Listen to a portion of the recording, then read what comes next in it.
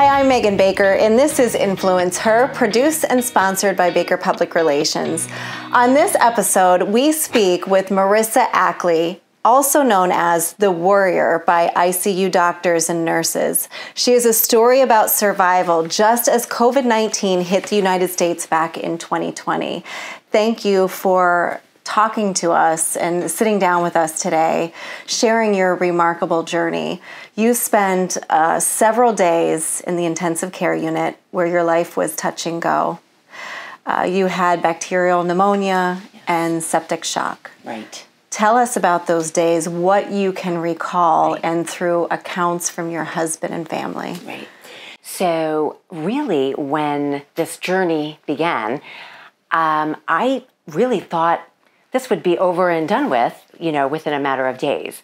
So I actually was kind of relieved when I was admitted to the hospital because I figured I'm in the right place, I'm in the right spot, and this is going to be uncovered and I'll be home, back to work, back to the family. So leading up to the ICU portion of the journey, honestly,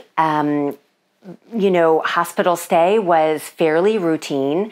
I was only in for about 12 hours before I completely crashed, meaning organ failure, and, kind of put into that acute level of care. But really, after my admission, my husband and I were talking. I was interacting with nurses, and it was probably within a few moments of Brian's arrival the next morning after I was admitted that everything took a turn. And the only real memory that I had prior to that related to the acute care was looking at Brian and just kind of giving him that cut sign that I was trying to tell him that I couldn't breathe. And between fevers and breathing challenges, those were my real memories before completely crashing and then being truly in the hands of those doctors at St. Peter's. Those doctors prepared your husband for the worst because it did not look good. Right, exactly. The, obviously the chief area of focus was lungs. I was on a ventilator. I was put in a medically induced coma because there were so many things going on between the organ failure, my lungs not working, quite frankly, and I was in complete atrial fib. And, from that standpoint, the doctors said she's got to be at the lowest level of function so that we can start to really unpack what's going on here. So my pulmonary doctor, my pulmonologist, really took Brian aside after I had crashed, after machine upon machine and whatnot was brought into my room from his account. And she just said, listen, I have to be honest with you. We're going to do everything we can. She was stunned by my symptoms, by the level that this escalated to so quickly, and basically said to him, yes, does Marisa have family that's local? And obviously my husband said yes. And she said, you had better call them because I don't think she'll make it through the night. And that was really about 24 to 36 hours after I was admitted. Miraculously, you're here. You recovered. Mm-hmm. You weren't out of the woods. Doctors then deliver the news, we have to amputate both legs below the knee. Right. How were you able to process that? Well, first, it was horrific, I will tell you. The thought, the concept, the race of emotion based on life, based on family, activities. I knew at that moment my life would never be the same. And what we had agreed upon was about, 6 weeks physically, I would have required 6 weeks anyway of, rehabilitation to the best of my ability in the hospital, on top of the physical rehabilitation once I had made it out of the coma, made it off of a ventilator. There's a lot of requirements, quite frankly, in order to really come back to life. And we said, while I'm at that, we're going to try to understand if those skin tissues are going to come back. And, the miraculous piece of this was, the necrosis, which is the dead skin tissue as a result of treatments for septic shock. I had skin tissues come back from my knees to my ankles, which was, truly a blessing. But it was really my feet, and, some of the complications that comes as a result of longer-term necrosis diagnosis. And what happens there is, that necrosis goes right to the bone. So unless you have healthy tissue and healthy bone, they're really, you need to understand how far your amputation must go in order to land at that tissue that's healthy and bone that's healthy. So you went on to Sunnyview for rehabilitation. Right. You returned home on Holy Thursday. Your mother contracted COVID-19, went into the hospital, and passed away on Easter Sunday. Yes. Oh. How are you able to share the story about survival, the pain that you've been through? What is the reasoning behind it? I think it was such a crazy time back then. I think about it now, and it really is almost unreal still. Something that we as a family struggle with really digesting and metabolizing. And it's been 3 years. And so, it's something that it is, as I will describe, brute force strength.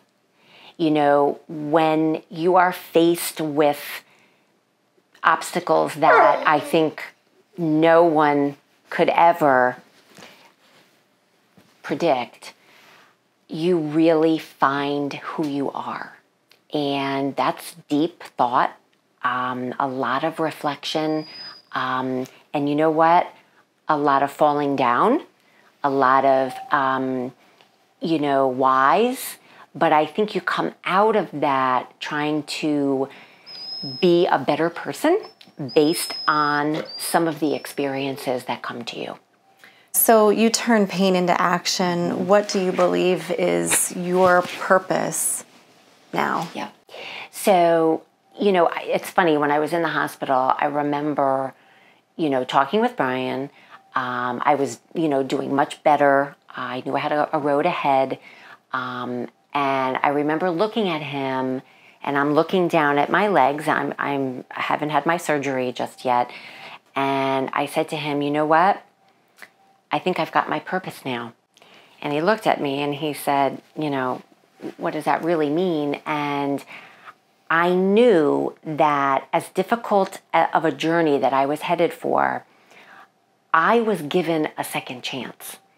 And my thought process on that is, in much of what I do, not everything, I'm human, but in much of what I do, what I really wish to emulate is giving back and giving to people. And I think even in my daily life, in a sales role, every interaction that I have, whether it's internal or external client facing, I think about what that person might be going through. And I never thought like that before. Maybe never is a little strong, but rarely. So my purpose is really about empathy and bringing, my struggles, quite honestly, are very apparent, right? To some degree, but not everybody's are. So it's really a matter of kind of putting myself in their place, in their shoes, and working with a mindset that's focused on others. What has this journey taught you about yourself that you did not know? Right. So I think the journey really, it teaches, I think, all of us, if you're open to it, and that's always been a caveat for me, you have to be open to it. But I think, you can turn adversity, into learning, and that learning becomes your success. And I've taken a lot out of this experience that, has taught me I'm human, has taught me that I'm a hard charger. I've got that determination. It's innate. But honestly, you are human, and it's okay to fail. It's okay to kind of back off, maybe take a little bit, of a stance, of a boundary, say no.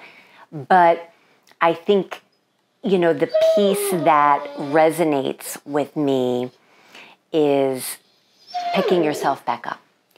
And it's okay to have those, days, maybe few days where you're down. But, at the end of that, it's also important to recognize that you do have the ability to pick yourself back up. You have done that with such grace, from watching you and learning from you. You returned to work right away. You fitted your vehicle so that you could keep your independence to drive. Right. I'd love for you to talk and share that with us so that the viewers and the listeners can hear about that. Yep. Well, the grace part, I think that my family might, disagree with that statement. It was a road. It was a long road. I think I had no idea. I had expectations that were wild relative to how I would progress, certainly with fitting of prosthetics and getting myself on the road back to life. And first of all, on the work front, honestly, Megan, I know myself, and I knew that was part of healing. Selfishly, I think that, from my standpoint, I needed accountability, and not only to myself, but to others. And I had an opportunity, given really where the world was at that time, to come back to work and utilize, my skills and bring back a sense of normalcy, even if it was, 8 to 5, thereabouts, in a work setting.